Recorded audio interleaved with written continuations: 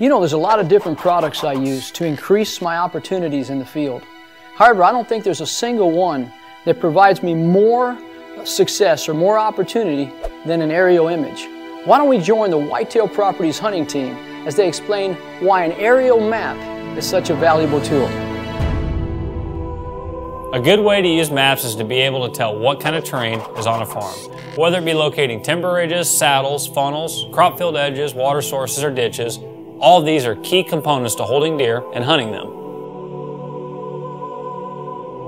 I use aerial maps to determine the best way to access my stand sites for different wind directions. This allows me to minimize the likelihood of educating deer on my way in or out. The last thing I want is for the deer to know they're being hunted.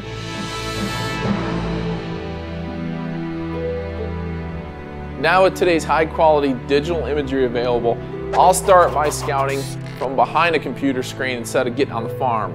You know, days in the past, I'd have an aerial photo printed off from the FSA office. I'd be stomping around my boots, wasting a bunch of time.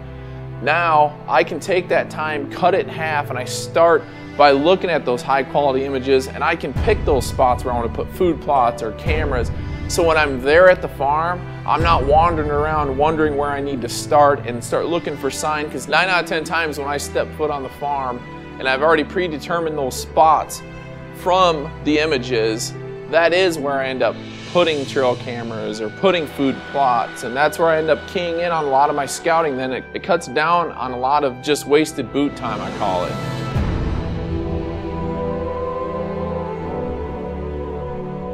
When going in to hunt a new farm, if you have aerial photos or maps that you can go over beforehand, it can put you at a huge advantage.